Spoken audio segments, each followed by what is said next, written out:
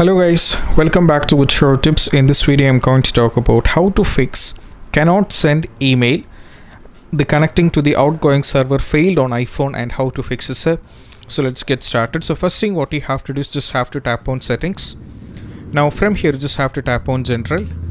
From here just have to tap on date and time and make sure that set automatically is enabled. So you just have to tap on enable, and so that your date and time will be automatically enabled. And once after that you just have to go back and once again you just have to tap on settings.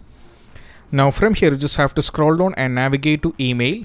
Just have to tap on email and you just have to select accounts, and if any accounts are added here, you just have to remove the account. And once after removing the account you just have to do a complete restart. Once after it is complete restart is done, what you have to do is you just have to go back to the settings once again. I will be showing from the first. You just have to open the settings and you just have to scroll down and you have to tap on email. Now from here just have to tap on accounts. From here just have to tap on add accounts.